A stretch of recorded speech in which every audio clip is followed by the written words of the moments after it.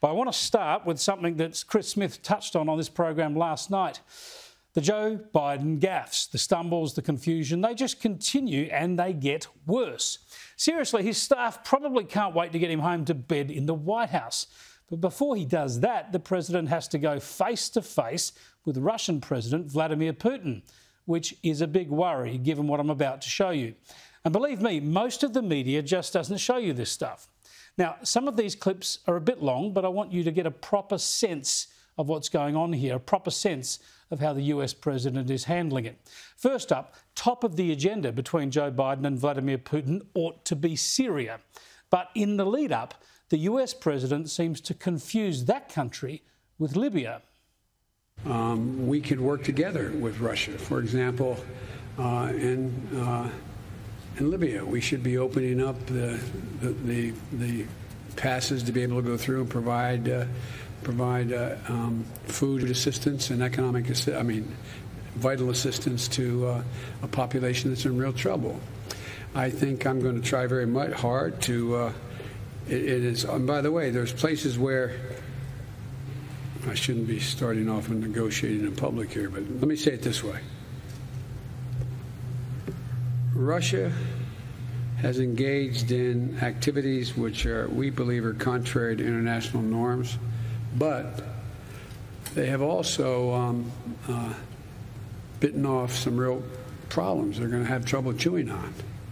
And for example, the rebuilding of Syria, of Libya, they're there.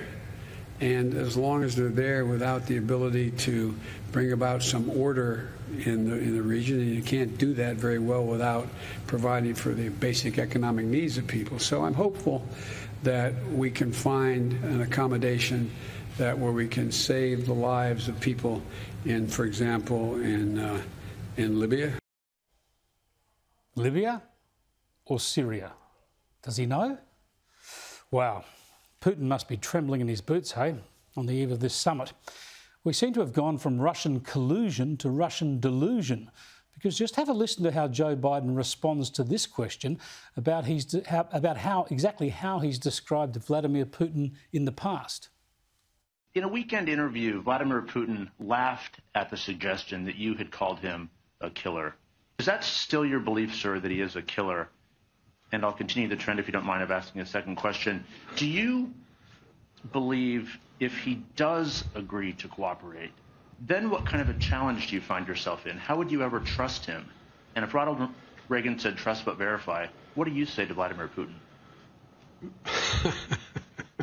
To answer the first question, I'm laughing too. Well, look, I mean, he has made clear that the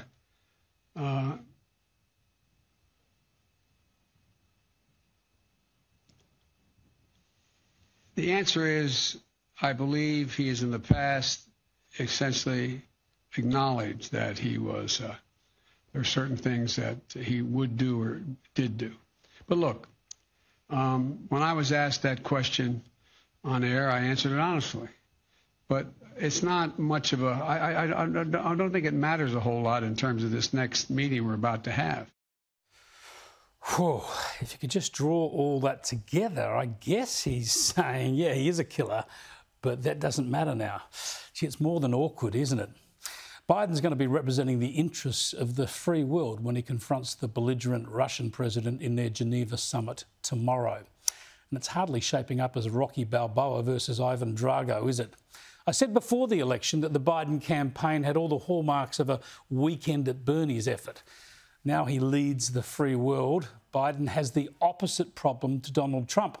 Trump refused to stay on script and was too blunt for many people, especially in diplomacy. Biden can only work by reading a script. Once he wanders off on his own, no one knows where he's going to end up. It's a worry for the US, for you and me, but not for Putin.